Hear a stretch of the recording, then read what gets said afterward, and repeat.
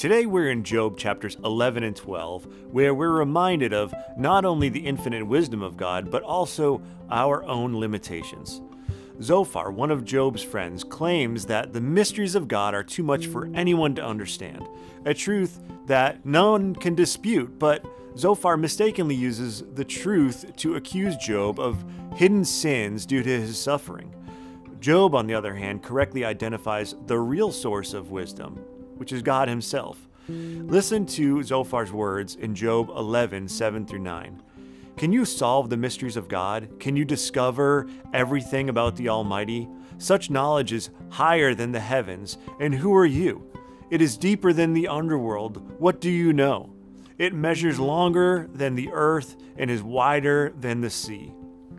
Often, we struggle to comprehend God's ways. His wisdom is beyond our comprehension. This shouldn't be something that discourages us, but rather encourages us to lean on Him, to lean on His understanding, not ours. Our limited understanding should drive us to seek Him more deeply. Job emphasizes this in chapter 12, verse 13, where it says, "But true wisdom and power are found in God. Counsel and understanding are His." When trials come, when our understanding falls short, we need to turn to God. He alone holds all wisdom and understanding.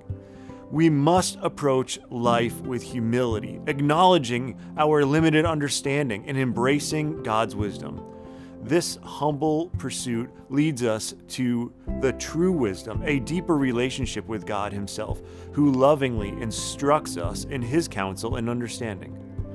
Let me leave you with the words of the prophet Isaiah in Isaiah 55, verses 8-9.